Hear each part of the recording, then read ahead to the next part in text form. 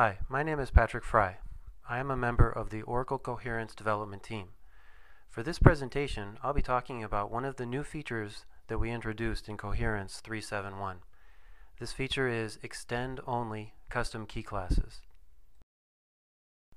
First, I'll be describing this new feature, the ability to define custom key classes in the Coherence Extend client in 3.7.1 without needing to define these classes in the Coherence cluster. Next, I'll be talking about how key association is handled differently compared to prior releases. There are still use cases where a parallel Java class implementation is required. I'll be going over those.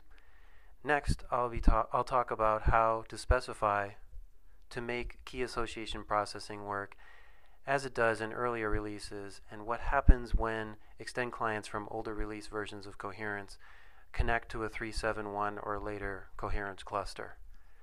Finally, I'll provide some pointers where you can go if you want further details about this feature and Oracle Coherence in general. With prior releases, the Coherence cluster would deserialize all keys that were received from Coherence Extend clients. The cluster would then determine if the key class implemented key association to determine partition assignment. Note that this was done for every key, even for simple keys like strings or integers. Now, in Coherence 3.7.1, the Coherence Extend client does the key association check and partition assignment processing. When the cluster receives the key, it no longer needs to deserialize it for partition assignment. This improves cluster performance, and the cluster no longer needs an implementation of the key class just for simple gets and puts. This is especially useful for custom key classes used by .NET and C++ Extend clients.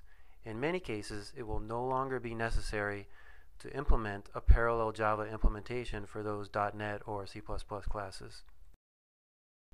So, what are the impacts on key association processing?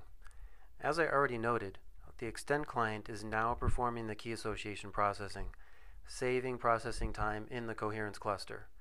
This means that if you want to set up key association for a key class used by Extend clients, that key association must be defined in the Extend client.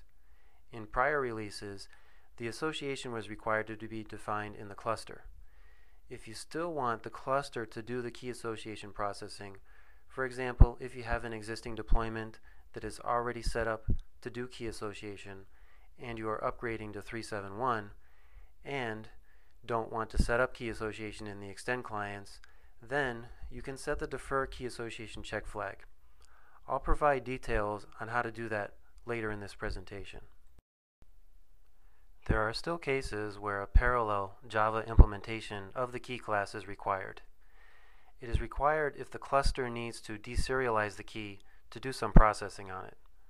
Some examples are listed here: queries, filters, entry processors and aggregators, and a data source persistence through a cache store. Now, what if you want the key association check to be performed in the cluster, as it is in prior releases? To do this, you need to specify at each Extend client to defer key association processing, leaving it for the cluster to perform. You do this by setting the Defer Key Association check element in each Extend client's cache config, in the Remote Cache Scheme element.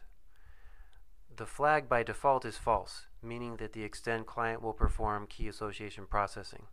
Set the flag to true to defer to the cluster.